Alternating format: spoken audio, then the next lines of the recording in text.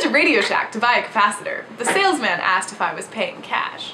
I told him, nah, I'll charge it. Alright, thank Reddit for that one.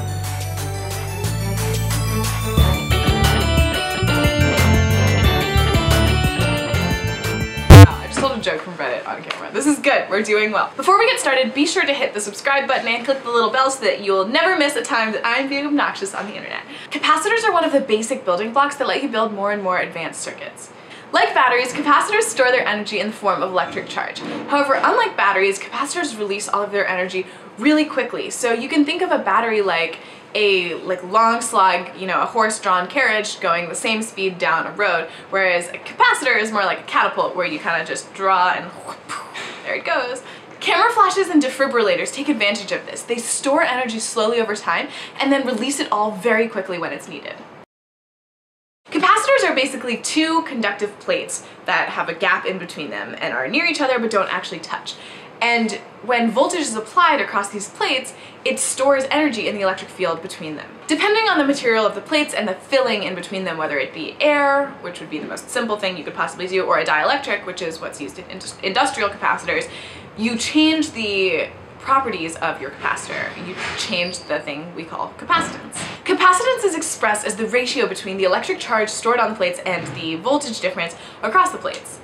It's measured in a unit called farads, named after English physicist Michael Faraday, which was back in the late 1700s, early 1800s. So you can change a capacitor's capacitance by doing things like changing the distance between the plates, by changing the insulator that's in between the plates, so air, or to make it more efficient, a dielectric. And you can also change the size of the plates. In a lot of commercial capacitors, you'll see they're like this big, and the plates are actually in a coil. So lots of different options that you can do. All capacitors have two leads, or two connectors, that can be plugged into your circuit, and basically one lead goes to one plate, the other lead goes to the other plate, and that's how it integrates into your circuit. Just like with resistors, capacitors can be used together in a circuit to either increase or decrease the total capacitance of your circuit. However, the relationship between capacitors is flipped from resistors. If you have capacitors in series, it goes something like this. Since the current through all the capacitors is the same, the charge stored in each of the capacitors will also be the same. Which makes sense because all of the charge is coming from its adjacent capacitor. So one capacitor says hello to the next capacitor, which then gives its charge to the next capacitor, etc. To calculate total equivalent capacitance, the math is the same as resistors in parallel. It is 1 over C1 plus 1 over C2 plus 1 over C3 plus 1 over C4, etc. all equals 1 over C total.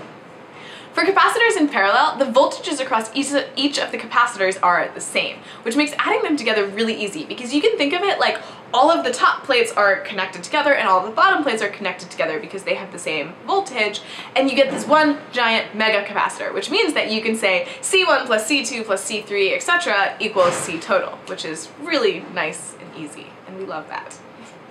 Hopefully you found this to be a helpful introduction to capacitors and that you are leaving this video smarter than you were when you started, which is always our goal around here. Now that we have resistors and capacitors under our belt, we can start on RC circuits and oscillators and all kinds of other fun jazz. However, if you do think we're getting a little too electronics heavy, feel free to let us know in the comments below what you want to see next. Signing off, this is Zyla and Andrew sitting in a corner from Beauty and the Bowl. He's here! And I'm going to say it again because YouTubers can never say this too many times. Subscribe.